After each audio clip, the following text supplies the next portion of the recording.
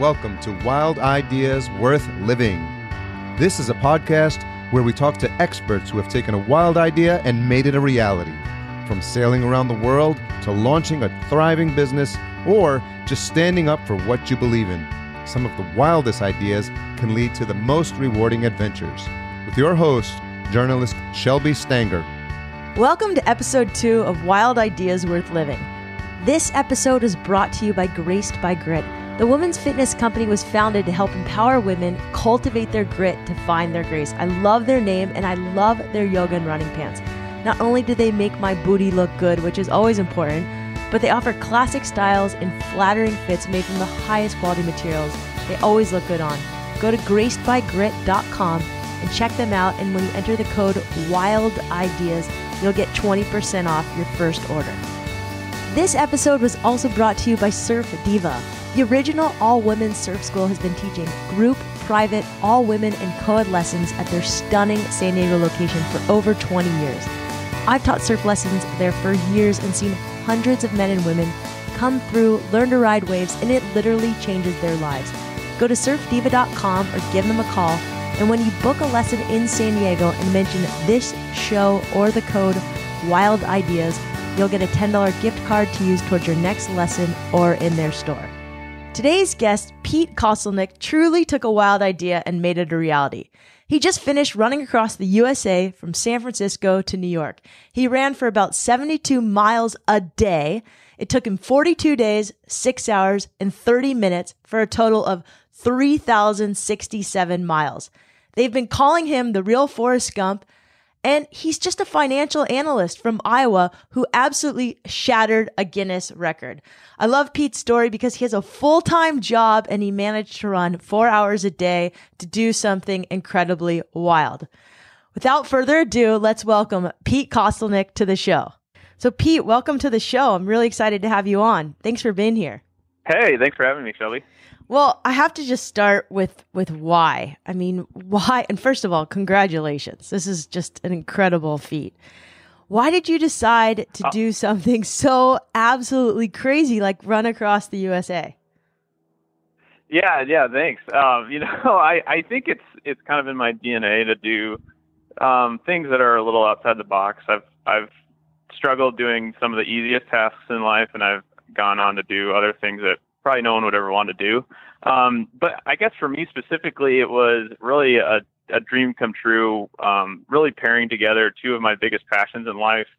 Ultra running, which has really become a big part of my life over the last 5 years. And then my whole life growing up, I've always had a passion for the road. In fact, I've actually driven to every state you can drive to, even Alaska, when I was younger with my family. And so it was kind of a pairing of the two passions, and then also this record had stood since 1980, and I like the history behind it, and it's just one of those records that seemed like no one would ever be able to break it. So I thought, hey, why not go for it? 1980. I mean, so there had to be a reason that no one has really attempted to do this since 1980. That's a long time for a record to be standing. I mean, you weren't even born in 1980. So why do you think that record stood so long? And there had to have been reasons. I mean, when you came up with this idea, there had to have been some stuff in your head saying, don't do it. Or I don't know what your wife thought or your friends thought or your family thought, but I'd love to just kind of hear from you why you stuck to this wild idea. Yeah, I think one of the biggest reasons why the record has stood so long is just looking at ultra running. You see a lot of runners who aren't necessarily that young. So a lot of times, by the time a lot of runners get enough experience or under their belt with ultra running, because it really is a sport where you have to know what you're doing and have a lot of experience to go for a record like this. And I think the main reason that I've noticed is it seems like by the time someone has enough of an ultra running resume to do a record, go for a record like this, they have kids and they have a career that really keeps them tied down. So, I do have a regular job, but I have a great employer that was willing to let me take a leave of absence. But my wife and I don't have kids yet. So even though I felt like I would like to have a couple more years to prepare for a run like this, I just knew that this was the one year I just had to go for it. So what do you do on the side? You're a financial analyst? Yeah. So, just a 8 to 5 desk job.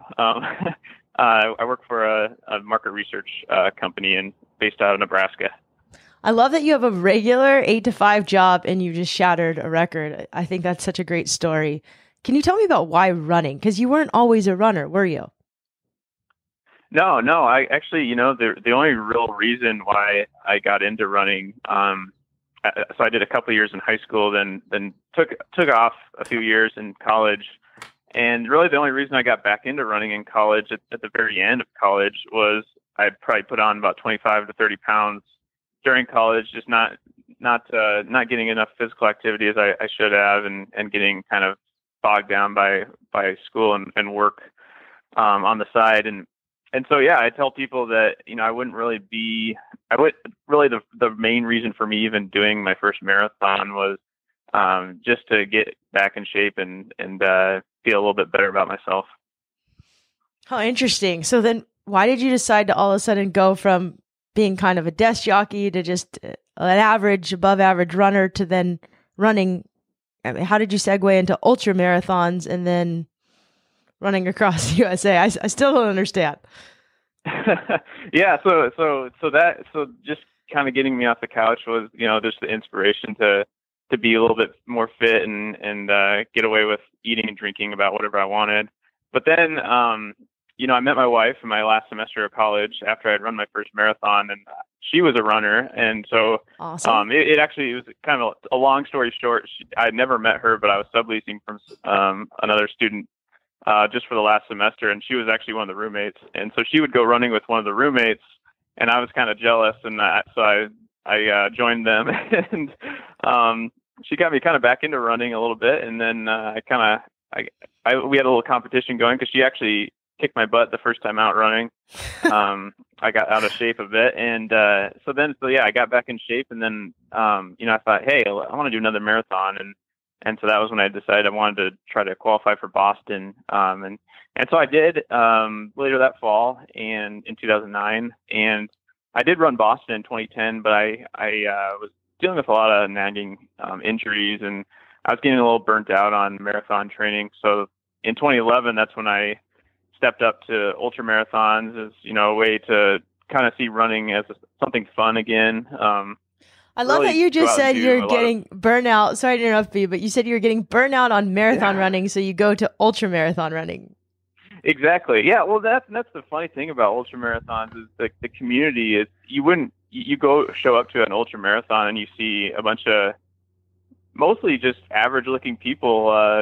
Some of them actually don't even look like marathon runners, and it's more, I think ultimately, there is some pretty cool competition with ultra marathons, but ultimately it's just a bunch of people looking to have fun, and really it's more of an adventurous, I guess, aspect or adventurous persona to ultra marathons, I think, more so than marathons, because there's just so much flexibility to have them really anywhere on any terrain and any distance. So it is amazing how many different types of ultra marathons are out there today. It is cool. I really love the ultra community. I find runners to be such interesting people, especially the ones that go incredible distances. I still don't understand, though, what made you have this idea to kind of be the real Forrest Gump? Yeah, so that year that I started getting into ultra marathons, I was in Colorado to run the Pikes Peak Marathon, and Marshall Ulrich was the keynote speaker at the expo, and he mentioned, so he had gone for this same record that I went for in 2008, about the exact same route and the same time of year. And I read his book called Running on Empty, so he went for the record with Charlie Engle. And so I read that book a few times, and I was just so inspired by his story about running through towns all the way across the country, meeting all sorts of people. And I think that was probably the tipping point as well. Just on top of it being a passion of mine, it kind of made it real for me, and I think it's something that I wanted to experience for myself as well. Yeah, I really want to talk to you about the people you met along the way, because I've met some of the most incredible people on runs. But first, I really want to understand how much planning was involved before the actual run. Like when did you decide to do it, and then when did you go on the run? Yeah, I think the tipping point for me to go for it was when I really pretty much immediately after I won the Badwater 135 in Death Valley in July 2015. And so that race it's billed as the world's toughest ultramarathon because it starts 300 feet below sea level in Death Valley, where temperatures get up to 130 degrees in that time of the year, and it finishes at the Mount Whitney portal, and Mount Whitney is the highest mountain in the lower 48. And so after I won that race, that was kind of my first big ultramarathon win on my resume. And so that was when I decided the next day. I was talking to one of my friends and said, "Hey, that run across America I've always wanted to do. Well, I think maybe I have the ability to go for the record." And that's where I started to plan out, which year could I go for the record? Maybe 2016, maybe 2017. And I think 2016 wasn't absolutely ideal, but that was when I just know that there's so many things in life that I haven't done, and then I ran out of time to do it. So I thought, well, hey, even if it's not the ideal year, I'm going to try to squeeze it into 2016 if at all possible. Good for you. And you had a team that helped you, because my understanding is there was about a year of planning. Am I correct? Or yeah, really. I started planning it really last fall by myself, and then I did a lot of. Charlie Engel was really a great mentor for me in planning this. He's a pretty well-known ultramarathoner, which you might know from like the documentary Running the Sahara that he did. But he almost seemed more excited about it than I was, because we would talk every couple of weeks. Yeah, and like it was almost like he was wanting to move this along more than I was, and it was just amazing how inspirational he was and how much help he was, because he really introduced me to Chuck and Dean, who were two of the four people on my support crew, and that was kind of what cemented my ability to move forward with the plans, was knowing Chuck and Dean would be with me the entire way. And then eventually Cinder, who is the massage therapist, also came on board along with Tracy Fan, and Tracy and I did most of the planning together, and that was there's just so much more details that you don't realize going into a run like this. So tell us a little, especially if you want to do it the right way. Yeah, tell me a little bit about the details. Besides, yeah, the route was a huge one, which thankfully we also had the help of my sister Anne. And the route just in itself was it was a work in progress, really. Up until the second that you actually run on a certain part of the route, because things change, and we had flooding in Pennsylvania, and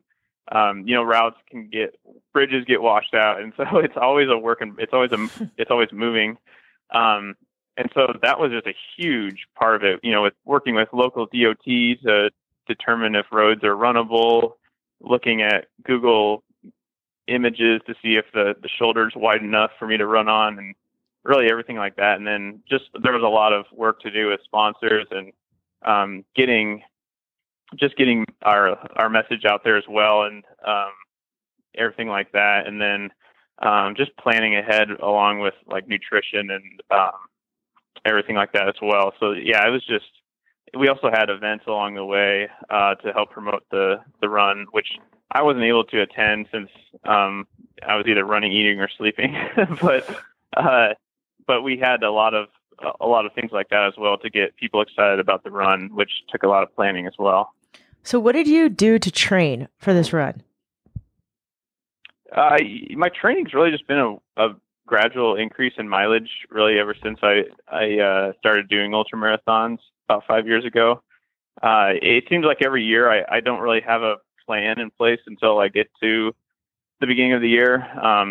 But really, it's just I always look back on my previous year, and I've always kind of just gone into school of thought, well, if I want to get better at ultra running, I'll just run more miles each week.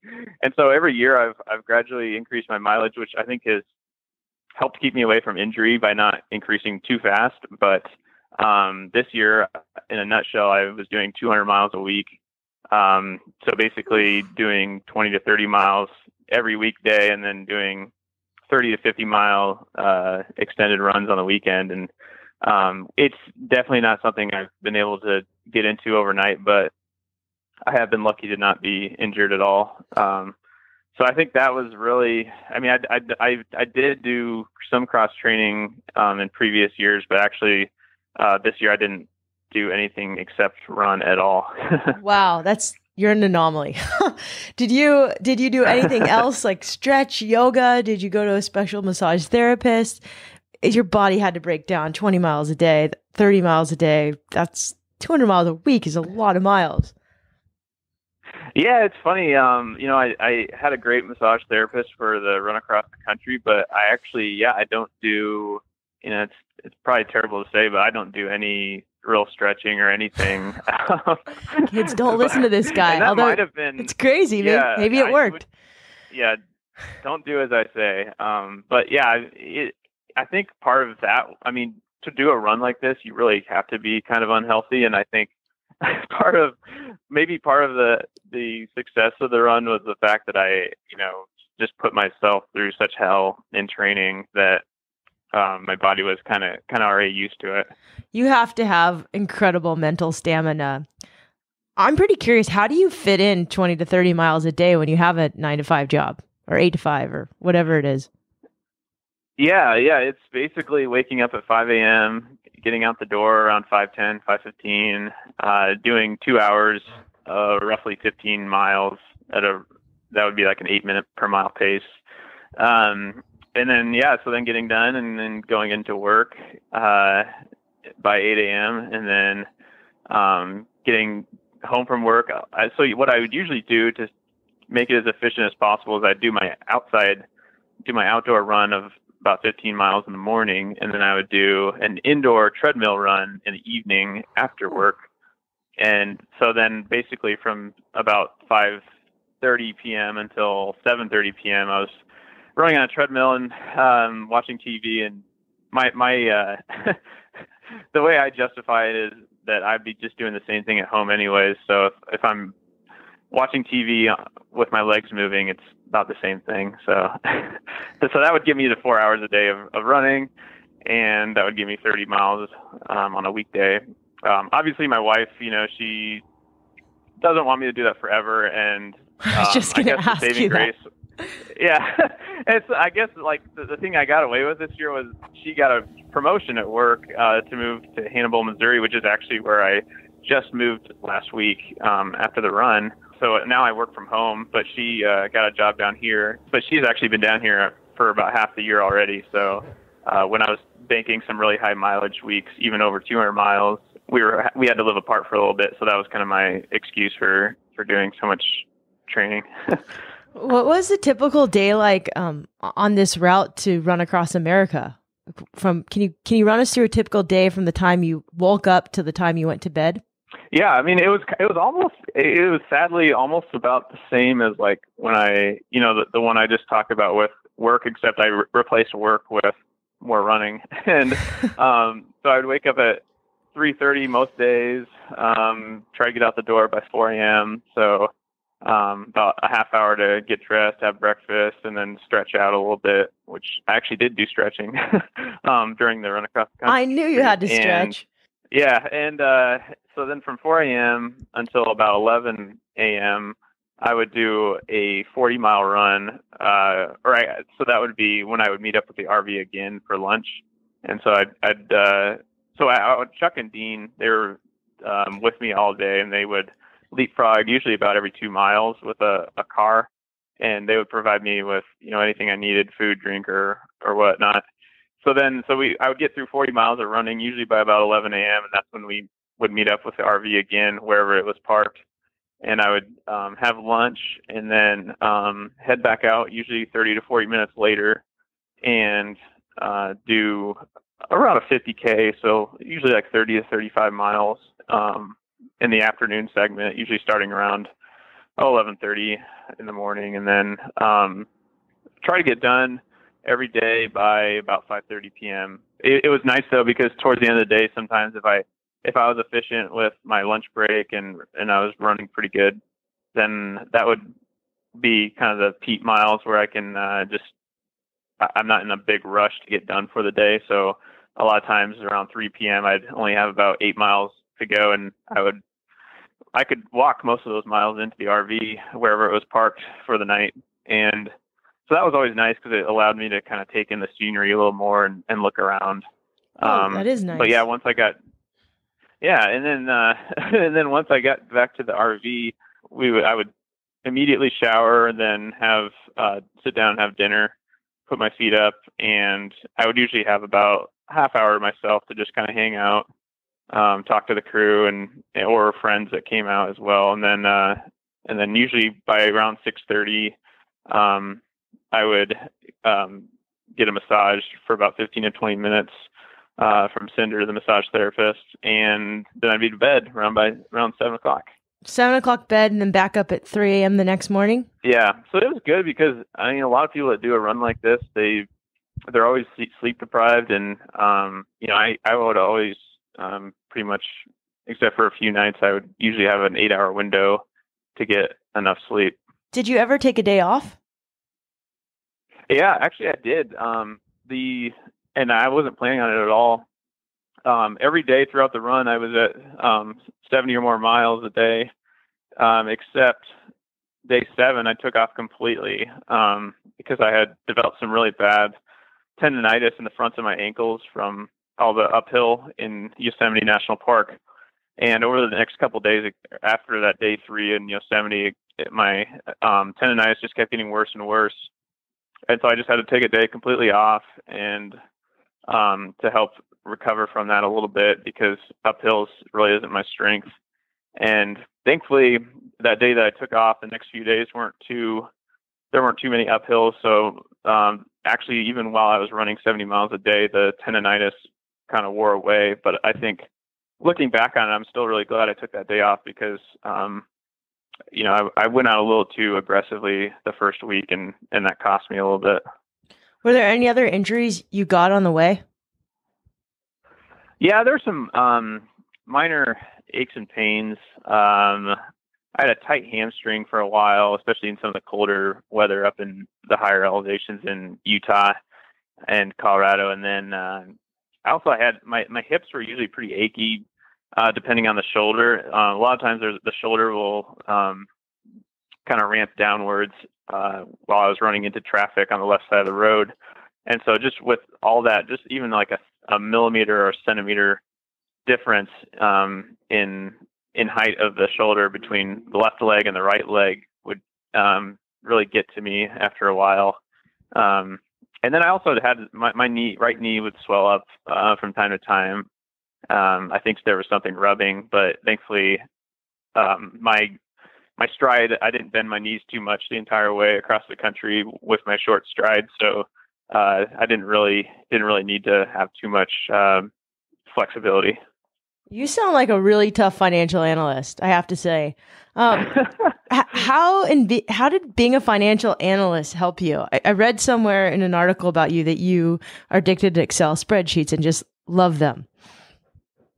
Yeah, I think it really helps me plan out a run like this, and I'm always doing calculations. So I'm always, I'm not an actuarius or whatever. The people that do the risk benefit of insurance. So, but I feel like I'd be a really good one, because like taking like that day off, I knew, okay, what's the benefit of losing 70 miles today by not running? And so, yeah, I was always doing a lot of calculations, and it was kind of funny because my support team was probably just like perplexed at my ability to always find a way to finish the day like right at 5:30, because I was always doing calculations, even going into lunch break, like, okay, I got 37 miles to go today, and I got this amount of time to do it, and this is the pace I'm going to have to average to do that. And so that kind of a nerdy way to get through the day, I guess, as well.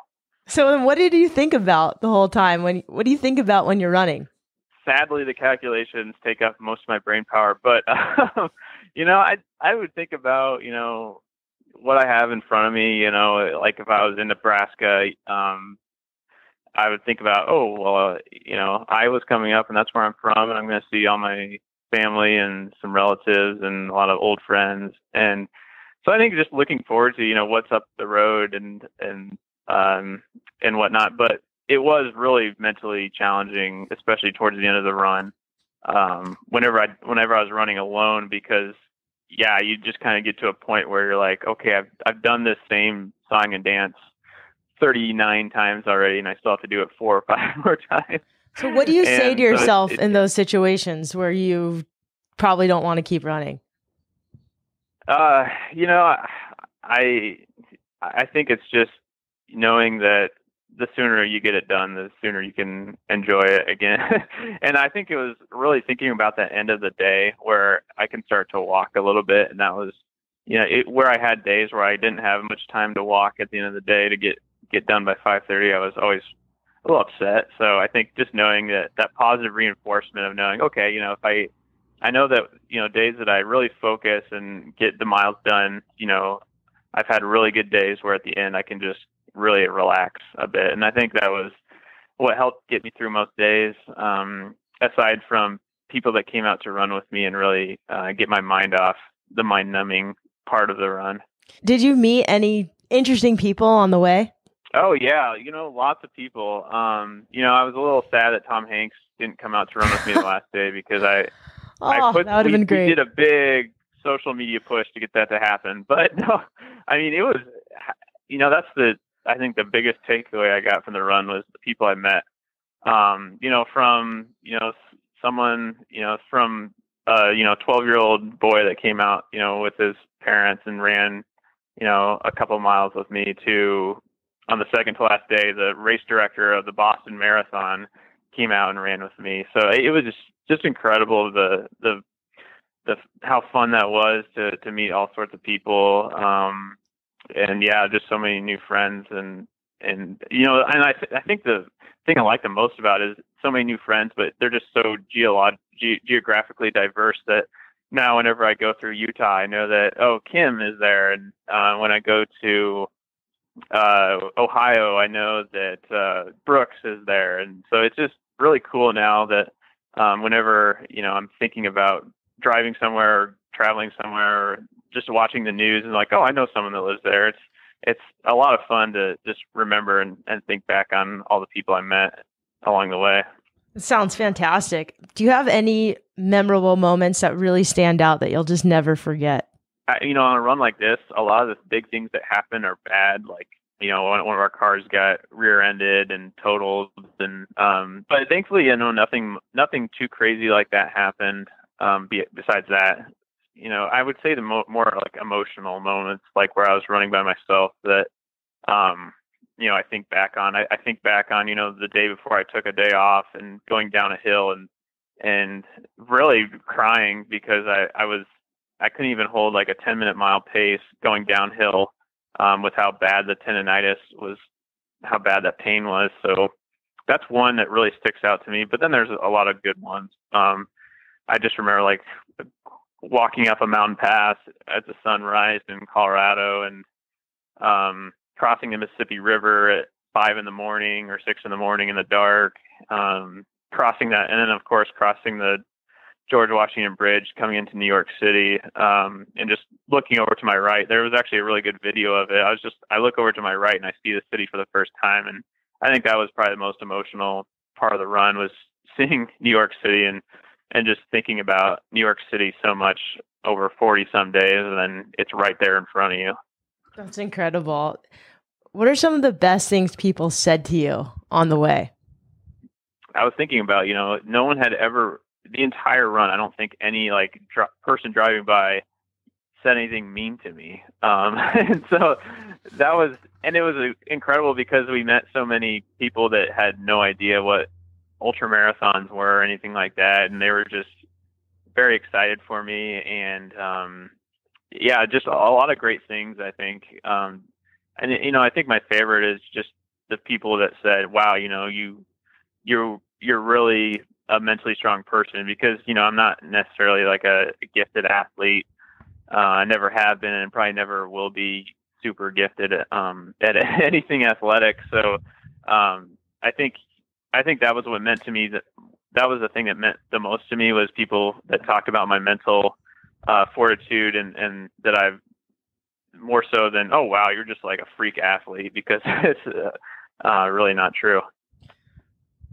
I mean, you have to be really gifted though. Mentally, it's just incredible what you've done, and you talk about yourself so nonchalantly and humbly.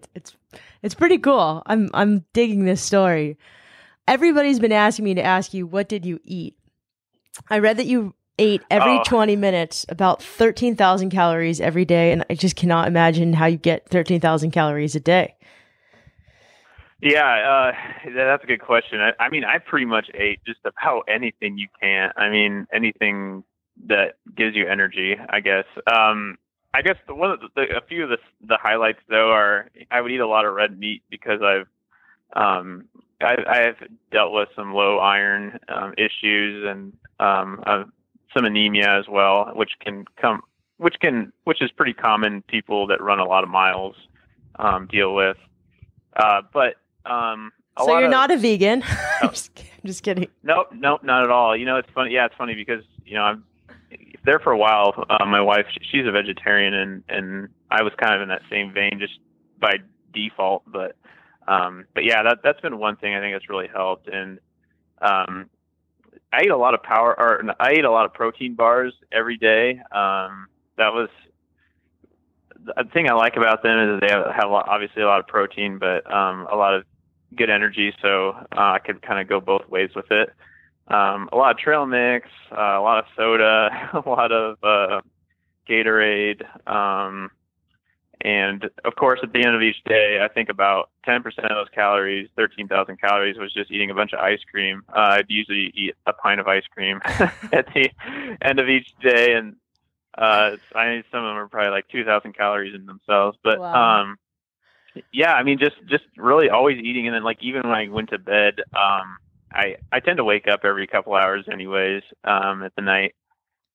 And we would always put 3 or 4 protein bars next to my bed every night, because I would literally wake up hungry in the middle of the night and have to eat. So I probably didn't go the entire run without eating something at least every 3 hours. And then while I'm running, I'm probably eating something. There was probably never an hour while I was running that I didn't have something with any calories in it. I always found it really interesting that ultra runners drink so much soda. Can you explain why that is? Yeah, it's soda is so weird, because I think there's so many different reasons. In the morning, I would even often drink diet Coke, and people are like, "Well, why? Don't you want the calories?" Like, well, yeah, but I don't necessarily want too much sugar in the morning. But really, in the morning, I would do it for the caffeine. And then there were times where I don't know if it's just a placebo effect, but it just felt like when I had a soda with something I was eating, my stomach, it went through my stomach a lot faster, so I didn't have a heavy stomach. And then also towards the end of the day, when I need a sugar boost to get to the finish line, a lot of times I would drink something like a Mountain Dew with higher sugar, just to give me a little extra boost to get through it. So on this show, I talk all about eating vegan and eating healthy, and you're completely just crushing everything I talk about. But it's okay, because you just broke a record and defied a lot of rules. So it's just so funny. Yeah, I compare it. Yeah, I mean, it really is like, the guy that eats the most, like the food eating contest. I mean, it really is like, maybe I'm not eating as much food as that during the run, but I mean, it's definitely not a healthy venture to do. Although, a lot of ultra running is probably a lot more healthy and food conscious. If you had to do this all over again, is there anything you would do differently? I think if I were to do it again, I mean, hindsight's 20/20, but if I were to actually go out and do this again, knowing what I did in the first attempt, I would definitely not go out so aggressively the first week where I did a couple 80-mile days. But I think that was actually a really good learning experience for me because, it taught me a lesson to not push it too hard early on. But, other than that, I think, I kind of wish I did more voice memos on my phone. That was one thing I wanted to do towards the end of each day, was to kind of document my thoughts, and it just didn't work out that way because I just wasn't in the mood to do it. So I think maybe just documenting my thoughts a little more. I did do a quick one-liner each day in a journal, but it was just a few words. So I think I'm definitely going to have to start documenting my thoughts a lot more from this run if I want to not forget a lot of the big memories. Yeah, no, it would have been fantastic to know what was going through your head at each stop, but I'm sure you were just so tired. Did you ever think about doing this with someone else, or did you always want to do it alone? Yeah, actually that's a good question. No one's really asked me that. I was actually planning, I won't name his name, but I was actually at one time, because he had a lot of things that came up this year with him, just things in life, that I was kind of worried about for myself. When will I ever be able to do this? Good things like getting a new job or getting engaged, and but yeah, actually I was planning on there for a while to do it with another runner, and so it would be a dual attempt to go for the record. So you might see his name come across some year trying to break my record now. Do you think you're going to do this again? Oh, no, I really don't think if I did, it would be, gosh, I can't really think of an excuse of why I could do it again. Even if someone were to go out and break the record, next year, I think, I just have to tip my hat to them and just look at it as a once in a lifetime opportunity. It sure sounds like a once in a lifetime opportunity. It's just an incredible feat. I'm curious to know what were you like as a kid? I was really quiet and really shy, and I still kind of am sometimes when I meet new people. But very quiet kid. I think maybe a little. It took me a while to kind of develop mentally. I was just a very kind of calm and quiet kid, and I think just really the shyest person in the room most of the time. Who are your biggest influences as a kid? Ooh, gosh, I kind of grew up idolizing. I was a big baseball fan growing up, and that was kind of my life for a while. And so I would have to say Frank Thomas was my favorite baseball player. I looked up to him, and let's see. As far as music, I was in love with Shania Twain for some odd reason, even though I didn't really like country music. Well, didn't you say you were living in Iowa or Nebraska, middle of the country? Yeah. I grew up in Iowa, and I've kind of been all around the Midwest. I lived in Kansas City for a while, Nebraska, and now back down in Missouri, closer over near St. Louis. If you could go back in time and tell your 15-year-old self one thing, what would you tell him?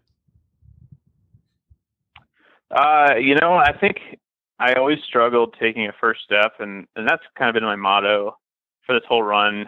We had some really cool little laminated cards that had my little quote that says, the first step is always the hardest, so take it and never look back. And that was kind of my mantra every morning getting out of the RV. I was always the worst time of the day. I was always in a bad mood, and I was always thinking, okay, take that first step, get that first mile out of the way as quickly as you can so you don't have to think about it ever again, and really just kind of rip the Band-Aid off. But looking back to me when I was 15, that was one thing. I didn't start doing cross country until my junior year of high school, and that I think it was a confidence problem, but it was also just kind of like a first step problem. And so I think, I definitely tell my 15-year-old self, don't wait until you're 17 to do cross country, or, don't keep waiting to do these things, because, if you would have done them earlier, maybe you would have, just had more time to do it and just more time to have fun and enjoy what you're doing. It's interesting. I have a guest who was just on the show, and she also broke a Guinness record. She didn't have Guinness there, so she's not going to be next to the guy with the longest fingernails, which was her childhood dream. She was born in 1880, but she says the same thing. She says that starting lines for her have always been more important than finish lines, which I think is so interesting. Oh yeah, without a doubt. But how did it feel to cross that finish line? Oh, it was incredible. It was very emotional for me because my wife, actually, I hadn't seen her the entire run. So I hadn't seen her in almost 2 months. And so she was actually standing there by design, waiting for me at the very end. And so that was really overwhelming. And the guy with the record was standing there too, Frank Giannino. And I had never met him either, or I'd never met him before, period. And so he was there, and it was everything I expected it to be and more, with just seeing my wife and having Frank being such an inspirational guy and very humble, and then also a lot of my other friends and family that surprised me in New York City as well. So yeah, it was just incredible. Your wife must be a pretty big badass as well, I'm guessing. Oh yeah, without a doubt. She's a very good runner. So we go running a lot together, and yeah, she's amazing. There's a lot of people who just don't run but want to get into it. What advice can you give to people who just are fearful of getting into running or want to try to run a marathon or a 5K or an ultra? They just want to get into it either from a small level or a grand level. What advice can you give them? Go out and enjoy it. And by enjoy it, I mean, don't go out and run and start run as hard as you can for 2 miles, or don't treat each run like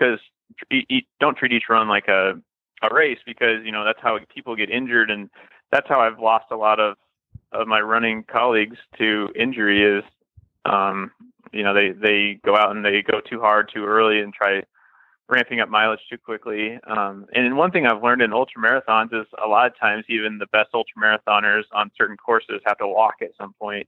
And so a lot of times when I go out for a run, I'll run for a certain amount of time, but then I'll walk a lot. And I think just going out by feel, if you can only run a quarter mile without walking, then just jog, a quarter mile and then walk and jog, and then you'll get in really good shape really quickly. If you just go out there and have fun and push yourself, but don't push yourself too hard all at once or overnight, and really look at it holistically.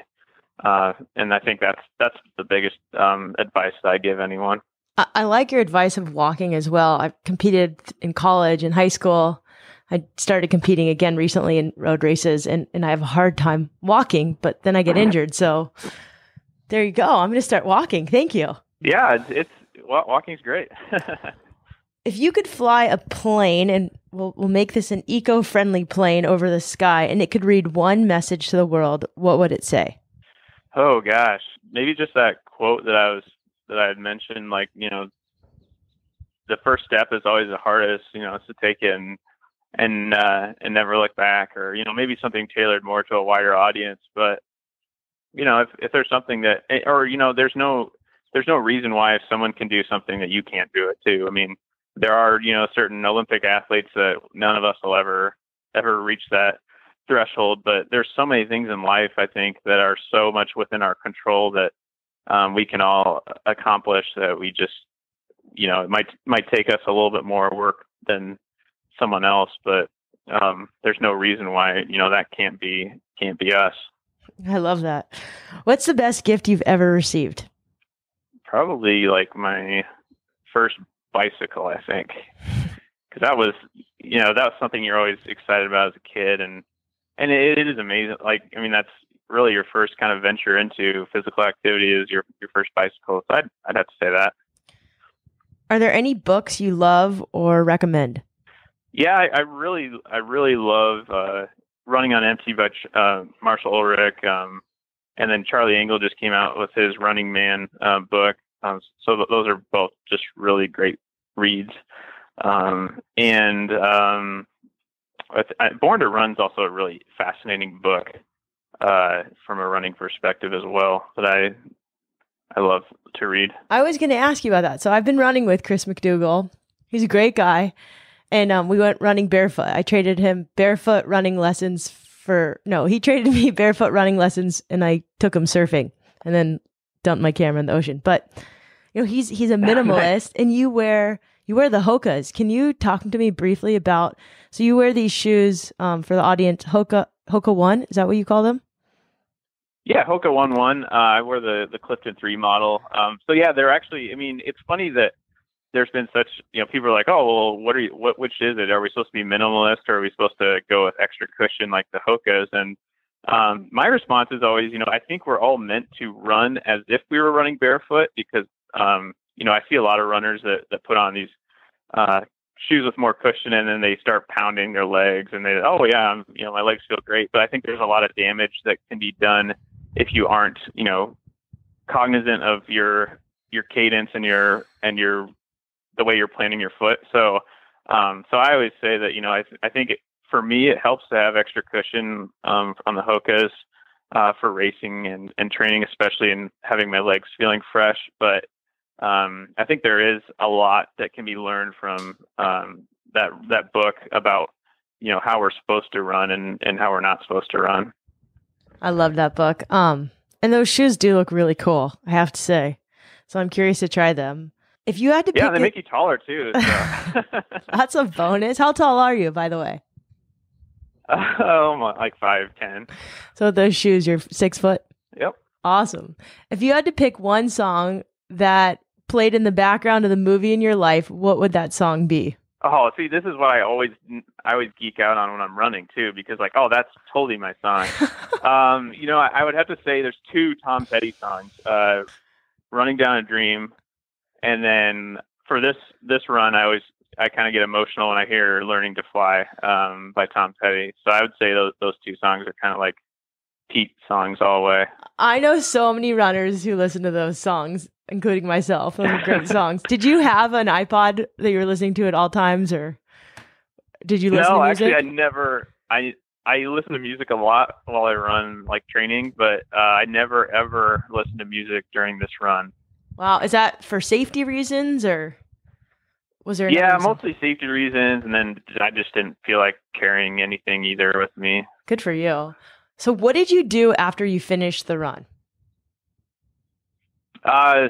Immediately afterwards went to, like I promised, I went and got a beer with my friends and family and had dinner. And then the next day was really just like straight up, like from one network to another doing interviews. And so it was a little overwhelming, but actually I went home, just a couple of days after in New York City, and then just kind of kicked back and relaxed, and it was pretty nice. Is there a book maybe in the works? Oh, gosh, I don't know if anyone in their 20s can be trusted to write a book, but I think I'll definitely 30. document it. That's right. Yeah. I think I'll definitely document this run as if I was writing a book, and then maybe someday, but don't hold your breath on that one. I have a feeling some publishers are going to call you. So what are you going to do now? Like, do you have any plans? Are you and your wife going to just chill? Are you still running? Are you taking a break? Yeah, I'm getting back into running. I took about a week off, and then I kind of just gradually kind of been easing back into 3 to 7 mile runs, just real slow pace. But yeah, I have a lot of plans for racing, especially in 2017. I don't know if I'll do any of these like adventure fastest known time runs like for a record. But I do have a desire to get back into racing. I think the 24-hour ultra marathon is the most intriguing one to me right now. Basically, you run as many miles, usually on a looped course, as you can in a 24-hour period. So I'm actually going to hopefully be on the Team USA that goes to the World Championships this next July in Northern Ireland and compete there. And try to do as good as I can. That's awesome. So where can listeners find out more about you, more about your run and what you're up to? Yeah. There's a website, peetsfeetaa.com, and then there's Pete's Feet Across America, and this is feet spelled FEET. So there's a Facebook page, Pete's Feet Across America. I'm on Twitter and Instagram, just Pete Kostelnick, and there's a lot of good articles out there. Like New York Times had a really good article about the run. I saw and that. ultra running in general. That's a great story. They're really good. Yeah, even brought in some Olympic athletes and got their just more of a general ultra running article. So that just came out recently. So yeah. Cool. Well, Pete, thank you so much for being on the show. Audience, if you're listening, Tom Hanks, you owe Pete a call. I think that would be appropriate. And check out peetsfeetaa.com. You can also check out his Facebook page at Pete's Feet AA on Instagram and Facebook. Pete, thank you so much for being on the show, and congratulations. You are a stud and such an inspiration. I really appreciate having you on the show. Oh, thank you so much. I loved it. I loved your questions, and yeah, it was great hour. Awesome. Well, I'll talk to you soon. Thanks again, Pete. Take care. Bye. Thanks for listening to episode 2 of Wild Ideas Worth Living. What an incredible story Pete Kostelnick has. The fact that he managed to train for 4 hours a day while working a full-time job is pretty remarkable. I have no excuses. Our next guest is Cindy Whitehead, so stay tuned for next week. She's an incredible woman. Cindy started a movement called Girl is Not a Four-Letter Word, and she's one of the first female skateboarders that really made a mark on the sport. She paved the path for many women after her, and in her later years, she somehow managed to skateboard down the 405 freeway, one of the busiest freeways in the world, and she'll also share with us how she got Joan Jett to introduce her at a really major event. So check it out next week, and while you're at it, sign up for the newsletter on wildideasworthliving.com. Thanks so much, and wherever you are in the world, remember, some of the best adventures happen when you follow your wildest ideas.